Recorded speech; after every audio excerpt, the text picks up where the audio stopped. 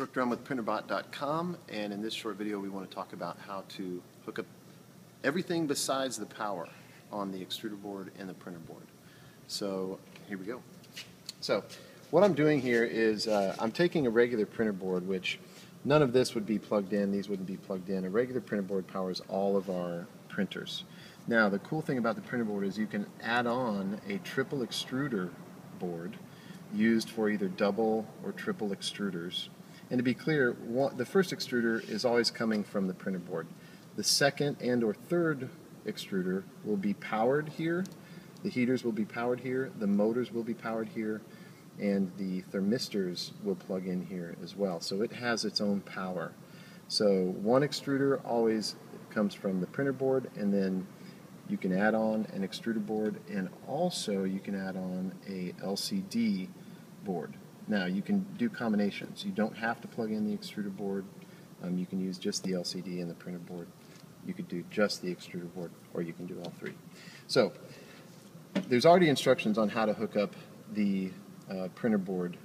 I don't even have the regular motors plugged in. All I have plugged in here is the power and the motor, the thermistor, and the heater for extruder 0. Now I want to, since I'm already getting into how the extruders are named, I'll finish. Extruder 0 is here, and then it's kind of like binary. 0 is the first one.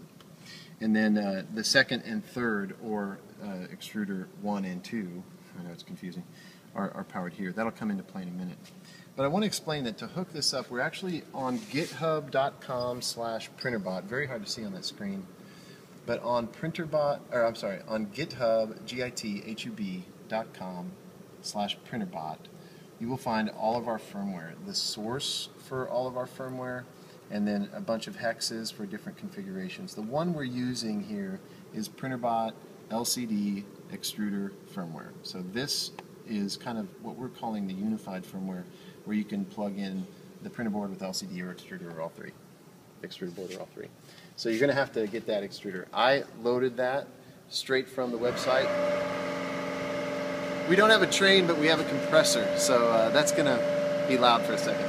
Anyway, I just loaded that firmware on a minute ago, so I know that it works and it powers this up. Alright, so what we want to do is next plug in the extruder board and LCD. So check this out. The LCD plugs into the center of the board. There's an expansion here called, I can't even see what it's called. Let me look. That 7-pin times 2 is EXP2. And that is what you plug in the LCD to. Now it's very important that the red, which I'm using for the negative, the red pin is on, or the red strand is on the right. And when you come over here and you look at the LCD like that, the red is on the left. Got the red on the left on the LCD. That means the negative's on the left there. And the red is on the right when in this orientation. So make sure you see how I'm plugging in here as it relates to how I'm plugging in there on the same 14 pin. It's a 7-pin times 2.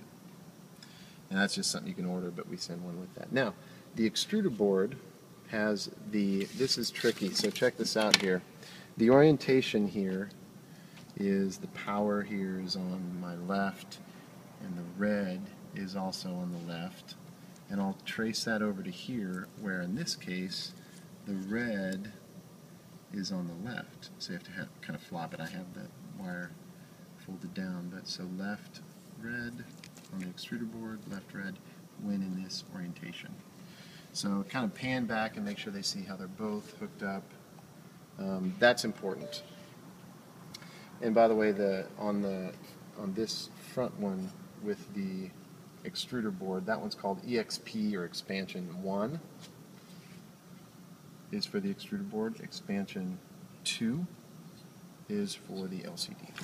Alright, so I've got it powered up and I've got these plugged in, both expansion boards, and I have extruder 0, which is really my first extruder, or E if you're using Pronto Phase or whatever. XYZE motor is there, thermistor, heater. Over here, I'll look in. You don't have to see this on your camera, but I want to show you that the second extruder is called A. The third is called B on the board. So it's like confusing. But anyway, so the motor A is here, thermistor A is here on the bottom, and the heater A, I gotta see, is here on the right. So heater B on the left, thermistor B on the top, and the hot end, or the motor B is on the bottom. So anyway, they're all labeled. So match up the A's with the A's, the B's with the B's. So it runs over here to the, I've got the first extruder, E, plugged in here, just for an example. And this is all the hot end and thermistor for E. That runs back to the printer board. Hot end A, which is my second hot end, is here. And then I've actually got a triple extruder scenario set up here. So on the extruder board it's marked as B. The motor, thermistor, and power B are here.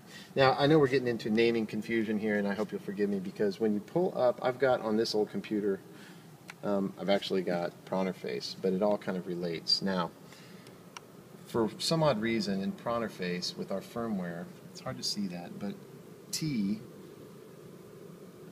is, I don't know if you can see it, but it says T. And now if I go T0 and hit enter, it says, oh, I gotta turn it on and connect.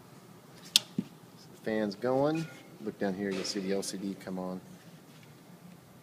Boom. And then up here, I'm going to connect. This is in Pronterface, but it could be, let me reset. Sorry. Of course, we have connection issues. Try again. There we go. Now we're connected.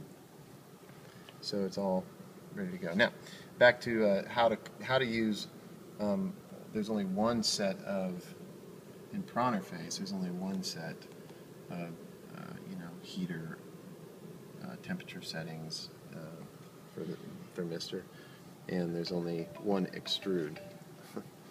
So, what I do is I say here, hey, I want to deal with extruder E, or the first one, or like I was saying earlier in binary, T0. So check this out, T0, enter. I can set the temperature. It will know I'm dealing with the E extruder as marked on the printer board, and I'm going to check the temperature, and you can see it's rising. I think this is even an old version of Pronterface, but it's my test bed here. So it is rising. Now if I go down here and I kind of put my hand over this hot end, don't do this at home, it's definitely hot. So I know that it's getting power from, as marked on my printer board, E. But in Pronterface I called it T0. Are you confused yet? You will be soon. Okay, so I can, while that's heating up, because it'll just handle it, I'm going to say, okay, so T1, listen to me, I say. So in the G-code line I put T1, and I send. And now this transitions, the thermistor stuff transitions. So I say, okay, set that at 195.2 and start checking the temp. You'll see it change from 90 to 56 because this other one hasn't been heated up yet. And so my second extruder in Pronterface T1 on the extruder board marked as A, and in English I call it the second extruder. This is crazy. Okay, so this is heating up. I can feel it heating up. It's getting hot, currently at 97. If I wanted to go back to T0, the first hot end, I can check that. Temperature's 185. And now that it's up around the right temperature, I can make sure my motor works, so I'll extrude. You can see it extruding there, or at least moving. So I know that, hey, my printer board is working my E extruder, the first one. T0. It's all working fine. Oh, I'm burning my mat, but there we go. Oops. And then let's try to change over to T1, which is my second extruder. Check the temp. It's only at, oh, I said T2, sorry, T1. Checking temp, 166, 169, 170. I don't know if I can extrude yet. Yeah, there it goes. So I'm just extruding on this one. It should be this one. Sure enough. Oh, interesting. I'm noticing that this one is set. Oh, for heaven's sakes. This one is set to move the wrong direction. So in a minute, I'm going to have to reverse my A motor on the printer board by just flipping the plug and plugging it in, because that's running the wrong direction. Something we should probably fix in the firmware. All right, so anyway, let me go to the situation where you can add a third. And there's an important note on this part. So, Dave, what do you think the third extruder is called in Pronterface if T0 is the first one and T1 is the second one? T2. All right, so T2, I'm going to say listen up, T2, which is my third.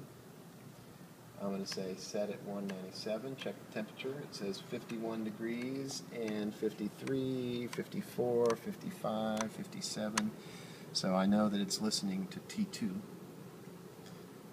and it's warming up. And it won't rotate until it's gotten up to the proper temperature. But once it heats up, I'll be able to turn that motor and check that motor for direction as well. This triple extruder was actually set up to work with Wade's extruder, and I have a mix here. That's what's confusing the direction if I'm thinking through this clearly. But we can easily swap the direction of the motor by just changing the plug. And so you would never unplug this while it's on, but I would turn it all off. I would find A, which is my second extruder. I would go 180 degrees and plug it back in. So you've kind of walked through everything you need to get this connected, powered up, plugged in, powered up, and everything turning and moving. So what we have not covered is how to build the mount. And I've got one over here, and we'll do that in the next video.